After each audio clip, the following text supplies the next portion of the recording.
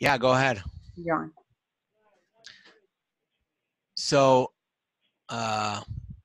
this is a 71-year-old male that has head and neck cancer, and he's indicated to have a gastrostomy placed because of poor nutrition and a partly obstructive oropharyngeal cancer and some aspiration pneumonitis. He was an inpatient, and general surgery was consulted to do a laparoscopic gastrostomy placement. The procedure was performed and it was technically successful, but on post-op day number 4, the patient developed diffuse abdominal pain, nausea, and blood in the percutaneous gastrostomy tube, and so a CT was ordered to evaluate the patient. So now I'll go to the, now I'll go to I gotta escape and go to the images. Here's the PET that preceded the emergent CT, and here's the head and neck cancer, the reason for the percutaneous gastrostomy tube. And you can note that here's the gastric anatomy. I think possibly the reason that IR didn't do the PEG is because of the interposition of the colon in front of the stomach here that you can see. So here's the CT with the emergent presentation of the vomiting and the blood in the G-tube. Here's axial images here. There's a little bit of atelectasis in the left lower lung, maybe a little left pleural fluid, and then what you see here is the distended stomach. And we're looking for where's the percutaneous gastrostomy, and it kind of goes in there. Oh, wow. Wait, sorry, the anatomy is a little confusing, isn't it? Yes, it is. It helps maybe to see that this is the transverse duodenum here behind the mesenteric root, and then to follow that back to here and to here and to here and to there and to there, and then here's the gastrostomy. So where did it go? I'll show you it in the coronal now. It's like a gastric outlet obstruction from like the kinking, or? It is a gastric outlet obstruction, exactly. And so here's the distended stomach. Here's that abnormal anatomy here that leads back to the gastrostomy catheter here. And so, so this is a volvulus that's a complication of the gastrostomy placement. Gastric outlet obstruction caused by a volvulus of the distal stomach that's related to the gastric outlet obstruction.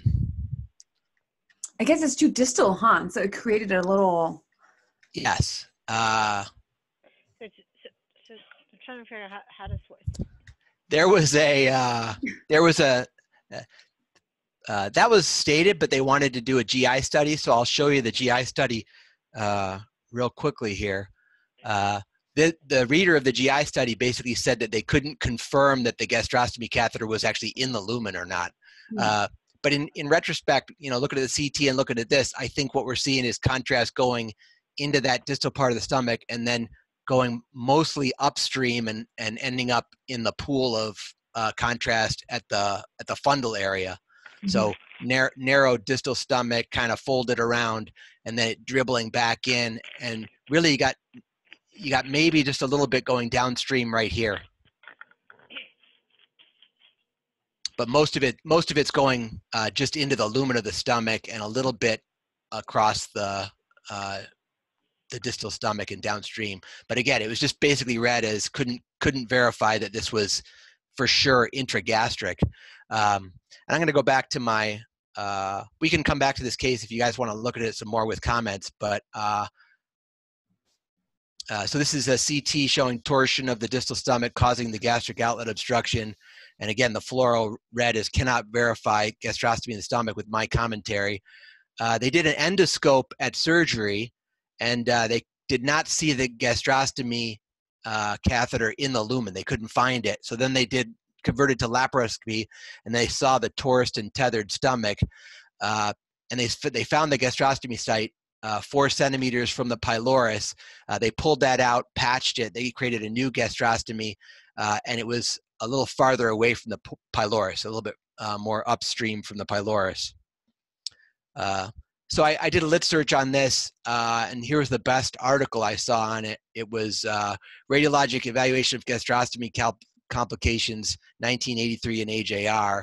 And the gastric outlet obstruction was the most common complication, 11 out of 30 cases.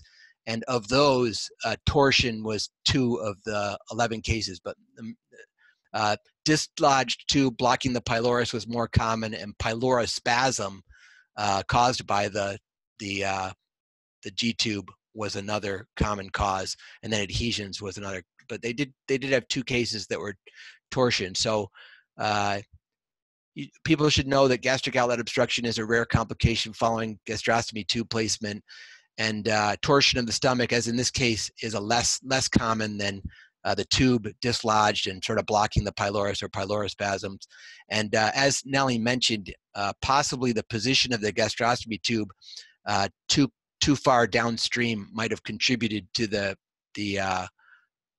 patient developing torsion in this case. So that's all I have for my case. I'm open to having any comment. If we want to go back to the images, it's up to you.